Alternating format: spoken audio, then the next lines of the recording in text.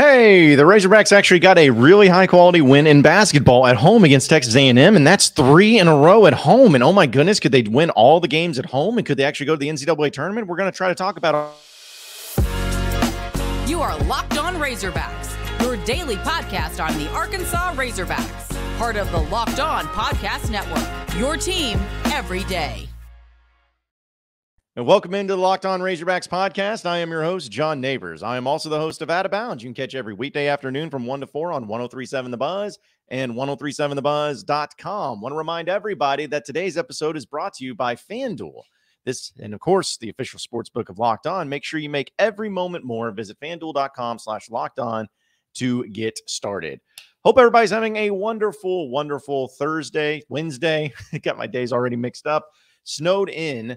Iced in, whatever you may be here in the state of Arkansas. Hopefully you're staying safe and staying warm and finding ways to do so. But at least we have something great to talk about today.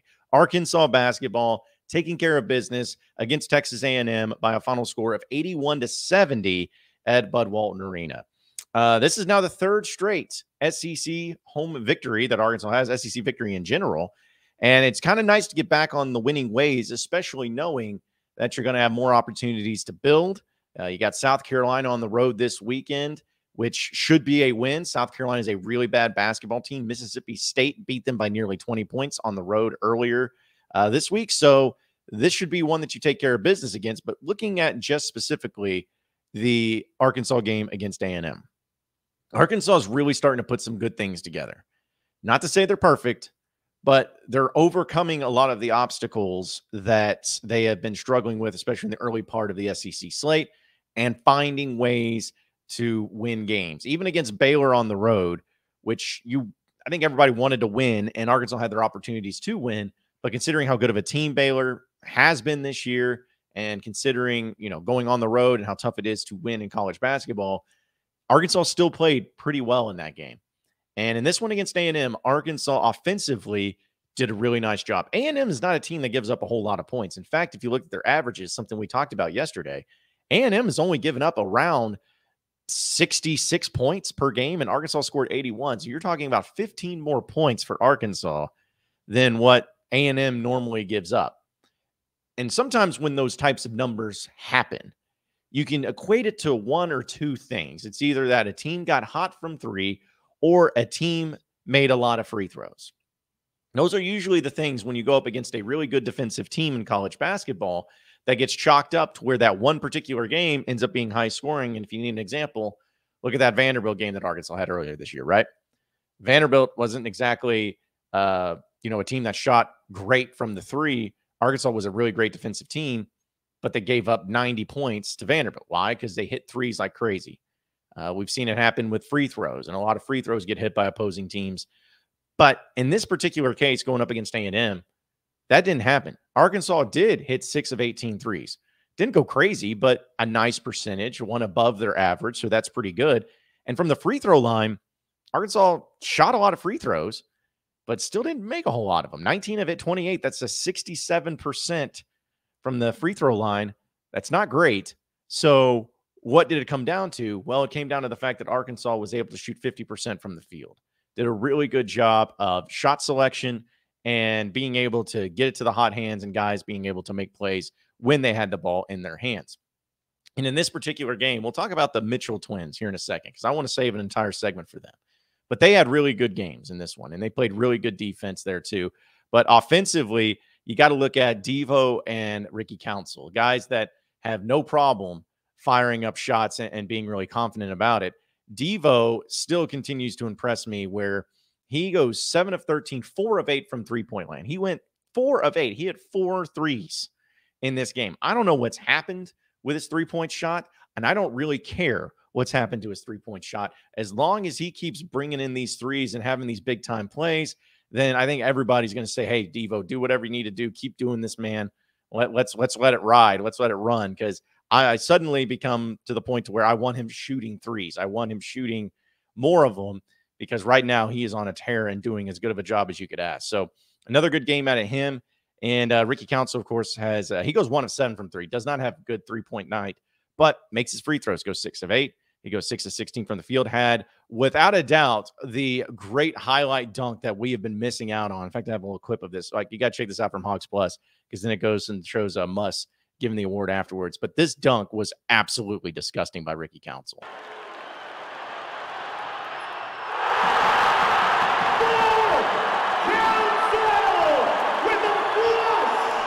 The Reese's drive to the cup with the reverse dunk. Ricky Council!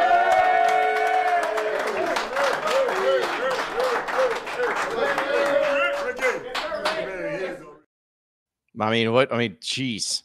That's the type of athleticism we've seen from him earlier this year, and it was good to see it get highlighted there once again. So just an absolutely awesome dunk and highlight to a great game, and that was towards the end of the second half there too.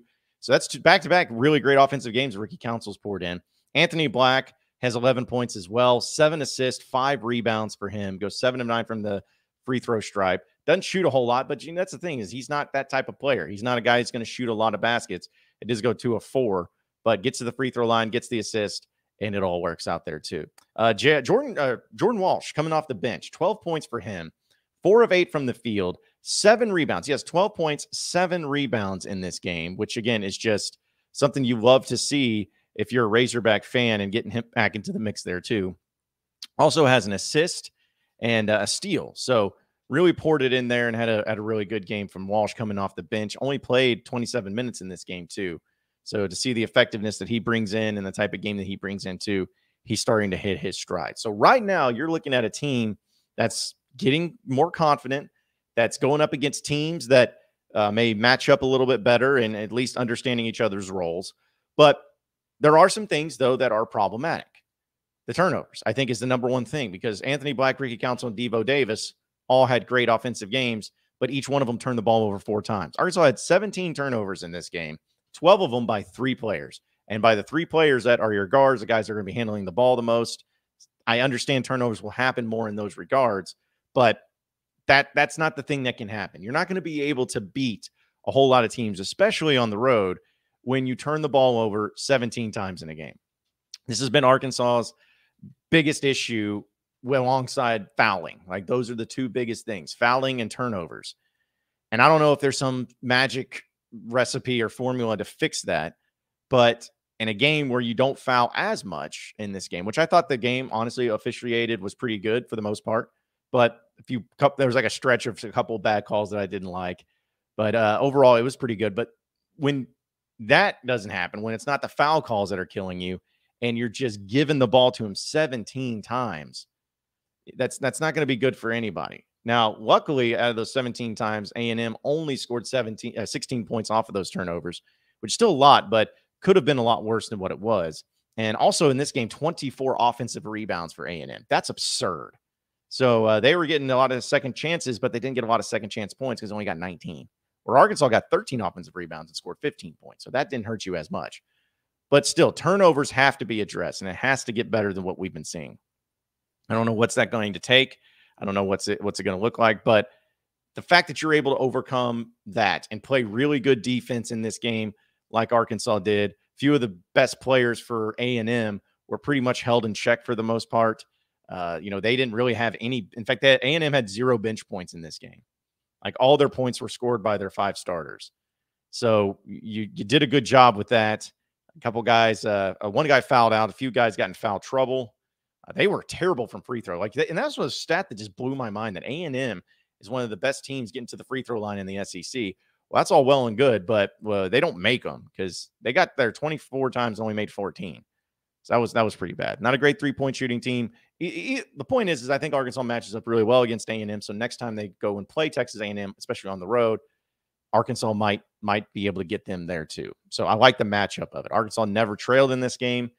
They took care of business, but shore up those turnovers, settle down on the fouls. Those are the things that you can possibly do and make it better. And I even mentioned Devo Davis. I had some fun with this too, because I was like, Devo Davis, I love the guy sometimes, but sometimes he just drives me up a wall, where it's like he will go out there and he'll strike out 3 times in a row, but then he'll hit a grand slam in his 4th at bat. It's like, jeez, like, I just let me love you or hate you for an extended period of time. But this up and down stuff, it's just the way he is, I guess. But, you'll take it. You'll take it. You'll mix the good with the bad as long as it results in wins. And that's what Arkansas was able to do. And we'll talk about specifically the Mitchell twins, because I think they definitely deserve their own shout out, their own segue too, here in just a second. But folks, need to tell you about FanDuel, the official sports betting partner for the Locked On Podcast Network. And if you're new to FanDuel, you need to try it out because it's even better for you. They have so many great features that make betting on sports fun and easy. Download FanDuel now, and you can bet the Super Bowl 57, that is, with a no sweat first bet. You'll get up to $3,000 back in bonus bets if it's your first bet that doesn't win. FanDuel lets you bet on everything from the money line to point spreads to who will score a touchdown. So check it out. I promise you won't be disappointed. It's something to where no matter if it's Super Bowl or if it's college basketball or any sport, FanDuel has you covered with all the sports, especially going on right now. And the different parlays and prop bets, to me, that's the most fun part about it too. And one of the best things about the FanDuel Sports app is it's safe, secure, and super easy to use, and you get paid with your winnings instantly. Not all apps do that. FanDuel does that for you. So join FanDuel today at FanDuel.com/lockedon to claim your no sweat first bet on Super Bowl 57. That's FanDuel.com/lockedon. Make every moment more with FanDuel, the official sportsbook partner of the NFL. You are Locked On Razorbacks, your daily podcast on the Arkansas Razorbacks, part of the Locked On Podcast Network, your team every day. All right, so continuing on with the Locked On Razorbacks podcast, I got to give a shout out specifically to the Mitchell twins, especially in this particular game. Mekhi and Mikel Mitchell. I don't think we have talked about it enough, and I'm going to be, one that takes a lot of blame for that. So many times we get wrapped up in players that aren't playing, like Brazil and Smith. Sometimes we get wrapped up in just the players that seem to score the most, like Anthony Black, Ricky Council, Devo Davis, maybe Jordan Walsh being we get so wrapped up with those guys, and there's good reasons to be. But Mekhi and Mikel Mitchell deserve so much credit for the way that they've played this year and their roles on this team and just being consistent. There's not a time that I look back upon where I look at either of the Mitchell twins and say, that was a bad game by them. They're the ones that had one of the main reasons Arkansas lost these games. Whatever it may be, it's never been that case. It's different. It's very much different. And in this game against A&M, both of them played phenomenal, but especially Mikel Mitchell. His stat line is absurd. He had almost a double-double, but not in the double-double ways, or even a triple-double, if you will. And he did it in a way that would have been pretty unorthodox if he would have found a way. So Mikel Mitchell finishes with 9 points, goes 4 of 8 from the field, 1 of 3 from the free throw line. He has 13 rebounds, 7 block shots and a steal, 0 turnovers. 7 block shots. All right. Incredible game. And that's but 32 minutes of play, did a really good job. Mekhi Mitchell, who's gotten the start many times this year, he also had 6 points in this game, goes 3 of 5 from the field, has 5 rebounds and 3 block shots and a steal with no turnovers. That's the type of role that these guys play, and they are so good at it. They're efficient. They don't want the ball all the time. They're not ones that are calling for it. They wait for their opportunity. They play really good defense down low, and they get a ton of rebounds. And this game was just so incredible for them, both to be showcase that ability, especially Mikel Mitchell, where Mekhi starts a lot. He gets a lot more minutes. But seeing this type of game from Mikel gives you a lot of hope that if Arkansas is able to go up against some big-time teams with a lot of size, that you'll be able to counter that. That's exactly why Eric Musselman did what he did when he was recruiting guys out of the transfer portal. Because if you remember correctly, you had the Mitchell twins coming in, which were both 6'10 guys. You had Trevin Brazil, which is 6'9", 6'10 guy. And then you had Jalen Graham, which was a 6'9", 6'10 guy. So you had the size that's there for sure. And even Kamani Johnson plays 6'8", 6'9". So big dudes. And unfortunately, with Trevin Brazil going out, that kind of went away with your insane athlete and his ability to stretch the floor and hit threes. But these guys with the Mitchell twins have still done a really good job of going inside, posting up, being able to hold offenses to a kind of adjusting their game plan to where they can't go inside as easily as that maybe they would have done against Arkansas this past year. And I just think they deserve a lot of credit for that. I like what they're bringing. They're getting better. And that's another thing too, when we talk about the Razorback basketball team and individuals. Think about this. Is there a player that is just as like worse right now than what they were earlier in the year, or maybe just as good? Maybe so. I think there's an argument for it. But if you look at the majority of the team right now, the Mitchell twins for sure are better than what they were at the earlier in the year. Jordan Walsh is for sure better than what he was. Devo Davis is for sure better than what he was. I think Anthony Black might be the one that's probably the same, which is not a bad thing because he's really good. But I think that he's probably the one that has remained the same of all the players there. Ricky Council, it's really hard to say because the consistency sometimes is there, sometimes it's not. But I think he's about the same for sure. I think he's the same player. I think his defense was slacking in the beginning, but it's gotten a little bit better there too. I think Jalen Graham, even a guy that doesn't play a whole lot here and there, but I think he's gotten better. So overall, you've had a lot of individuals get better as the season has gone on.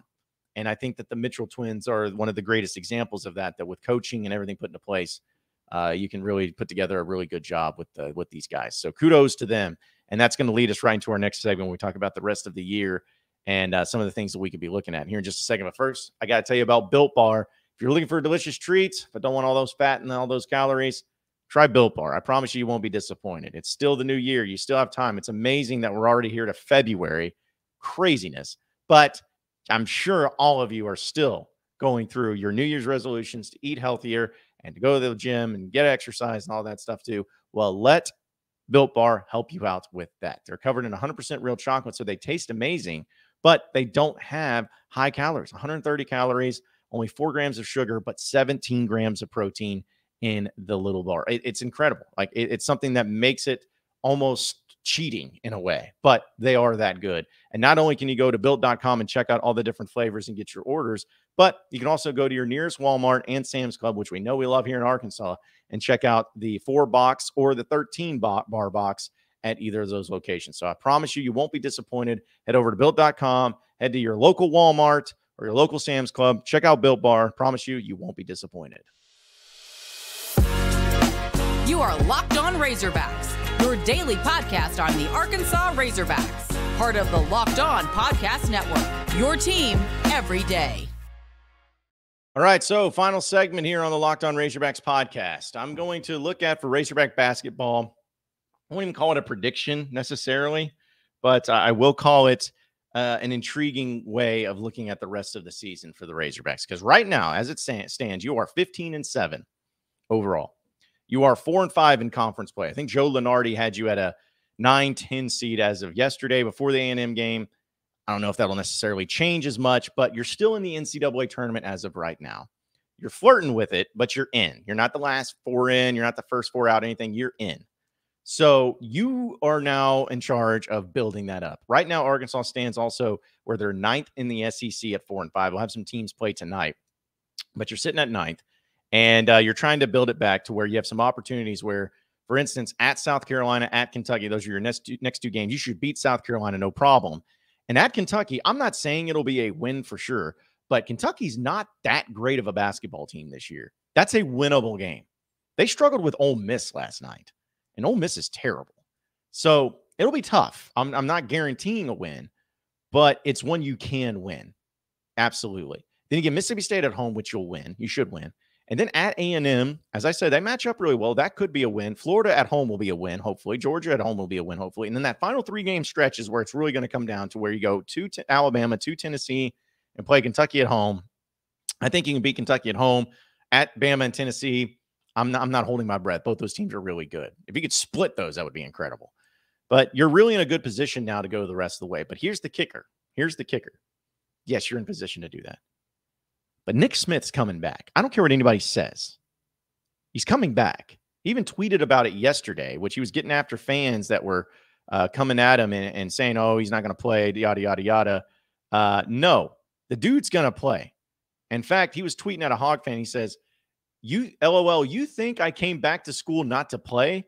Y'all must not know my character. Have a blessed day, bro. Y'all keep that same energy. First off, Razorback fans, you got to chill and being dumb. I'm not saying it's all of you, but stop being those things. But he's coming back. And when he comes back, this team is immediately going to be better. Much, much better.